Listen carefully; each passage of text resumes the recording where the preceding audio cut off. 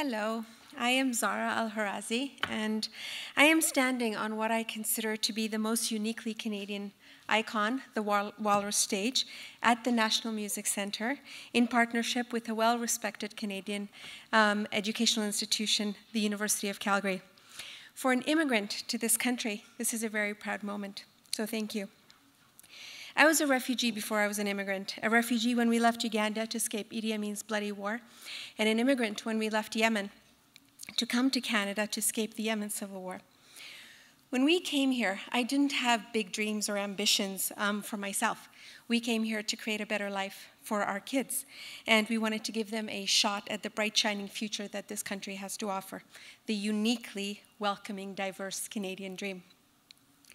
So when Walrus called to invite me to give this speech, and they said the question that they wanted me to answer was, what do the next generation of Canadian leaders need in order to succeed? After I stopped jumping for joy, I realized what a hard question that was. It was because it's one that keeps me up at night. My children are young adults, and they're just embarking on their careers and the rest of their adult lives. And even though they are amazing kids, I worry. I am a mother. Worse than that, I am an immigrant mother. I hound them. I tell them what to do. I usually give them very unwanted advice. One of them, my baby girl, Hanadi, is in the audience, and I can see her nod her head right now. Don't get me wrong. I don't mean immigrant mothers care more. It just means that we are more interfering and less understanding of personal space. So yes, it is a question that keeps me up at night. And this is the best answer that I can come up with. Think like an immigrant. Let me explain that. The world continues to shrink, and technology continues its march to replace us. Globalization and automation are here to stay. Complexity is the daily norm, and change is the only constant. Jobs are harder to find and to keep. Competition is fierce, and grand challenges are everywhere. In order to be prepared for this new world order, our young leaders need to be agile and flexible and understanding and tolerant. Gone are the days when your education and your talent is enough. You simply need more. Our young generation has to hustle. They need to feel hunger and desire, to be able to adapt and change, and to forget about everything that they believed about themselves. So here are some lessons for our leaders of tomorrow. Immigrant lessons for our leaders of tomorrow. Number one, work harder than you've ever worked before. The majority of immigrants come from third world countries. They have little or no money. They barely speak English. The stakes are really high. Immigrants don't come to a new country to do what they love. They come here to live. Instead of trying to figure out how we can work fewer hours, we always try to figure out how we can work more. We don't tell our children to follow their dreams. We tell them to be an engineer or a doctor or an accountant. Yes, those really are the choices according to most immigrant mothers. And I believed that until my brilliant daughter, Hanadi, dedicated her life to helping others. And I have to say, this just got accepted last week to the London School of Economics to go do her master's. And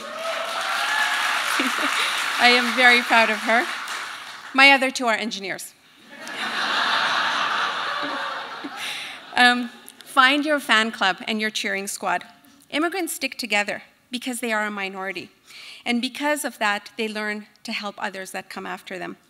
They arrive with an advantageous blend of individualistic and communitarian traits and a sacrificial devotion to family and tribe, which means we often live in big family units and have a big support system, sometimes an invasive in-your-business support system. My mother is here today and has always been my biggest fan, but so have my friends and my clients. Your fan club does not need to be related to you. They just need to be there for you. Be thrifty. Immigrants do not come here to expand their credit and put their furniture on a 50-month zero-interest plan. They are discount buyers, relentless savers, and expert bargainers. They know how to make a penny believe that it is $1.65. I say they this time because unfortunately I did not learn that lesson very well, but talk to my mother afterwards, she knows. Hustle.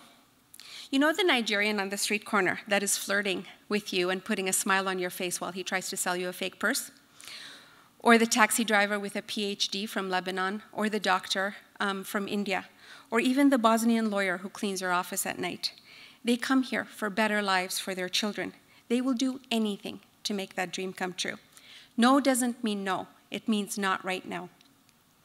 That is why young Canadians with immigrant backgrounds are almost twice as likely to go to university as students whose parents were born in Canada.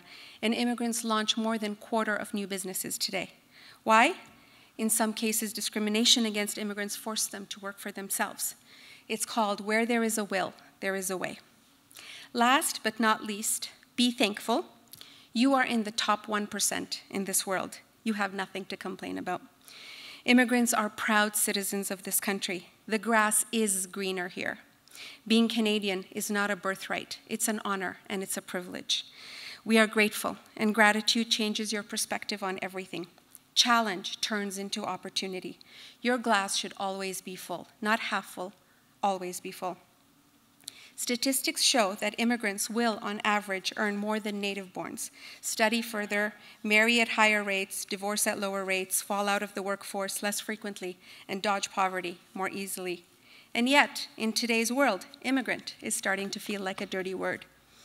The truth is that we should all wish to think like an immigrant. It'll only make us stronger and more resilient.